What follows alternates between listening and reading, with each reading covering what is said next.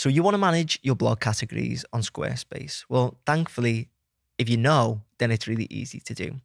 But the problem is not a lot of people do know how to actually go in and manage, aka, delete categories from their blog. So what I'm going to do really, really quickly is show you exactly how to do it. So we go into Pages and we find our blog in here. So we click on this and you can see we've got our blog. Now, all we need to do, in fact, actually what I need to do first is add some categories in.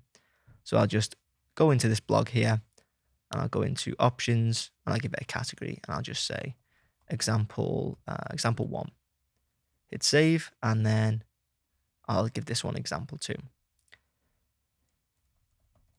Lovely jubbly. Okay, so let's say you only want one example. You don't need example 2. Well, what you need to do is click the cog in your blog.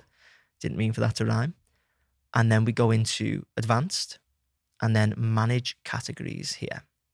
So then if we click on example 2, first off, we can edit it. So we can change its name. If you want to just change it to example, whatever.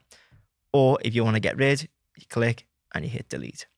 It's going to remove the category from everything. And if we go into our blog post title 2, settings, options, and categories, you can see it removes that category from any blog that has that category attached to it.